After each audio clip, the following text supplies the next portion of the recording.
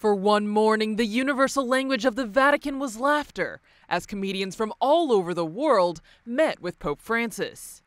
For some, it was not their first time meeting the head of the Catholic Church. But what was different was the message he gave the group, one specifically meant for them.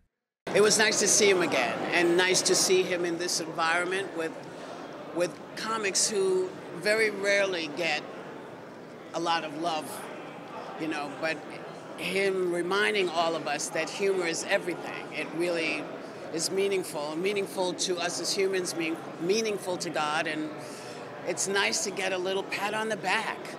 More than 100 comedians filled the Apostolic Palace to participate in this initiative, promoted by the Dicasteries for Culture and Education and for Communication. Each greeted the Pope individually, some even getting him to crack a smile. And Pope Francis left them reflecting on the relationship between humor and faith. I love this Pope, for all his flaws. He's a human being. If he thinks comedy could be part of the life of the church and your role as a good Catholic or a good Christian, well, I'll think about that. I don't know how to do it.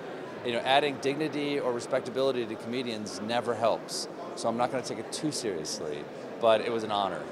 Pope Francis not only gave the group advice, but also a physical reminder of the experience, a rosary, which at least one comedian already has a plan for. It's one of those once-in-a-lifetime opportunities, and I did get a rosary bead from the Pope, and so that's a nice thing to have. I can bring that to my mom, and that's going to mean the world to her. And then I can take it away from my mom and sell it on eBay. So, and then keep the cash for myself. So, I've got this whole thing worked out. As these comedians return to their shows and podcasts, they bring with them both the Pope's words and the memory of his all-too-famous smile. Hi, I'm Christine Persichetti, anchor of Currents News. If you like what you saw, please hit the like button on this video. And if you want to see more content just like it, subscribe and click on the bell for notifications. Thanks for watching, because we are putting your faith in the news.